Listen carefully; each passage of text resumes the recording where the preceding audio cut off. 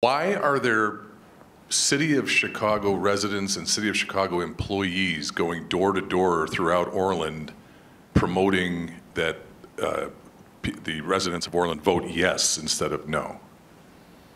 So I think, from my perspective, every race we've had the City of Chicago here trying to do stuff. So that's a really good point, is why does the City of Chicago care so much? So one of the things the village manager also has the power to do is they have the power. So as a board, and I'm going to let Clerk O'Sullivan talk about this, as a board, we don't negotiate the union contracts.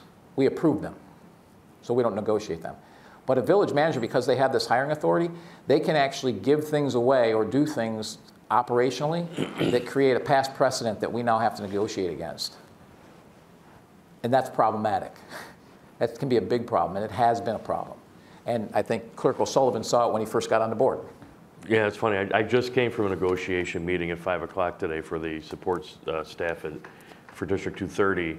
And Daniel, this is going to come up, but we talked about the makeup of our negotiating team for the management side, for the school district side. So it's the assistant superintendent of business, human resources, and then 3 board members. And the reason there are 3 board members on there because they bring the community perspective to that. So our attorney, I think he was an Itasca or something like that. He's not from the community. He's really good negotiator, really good, love him as team.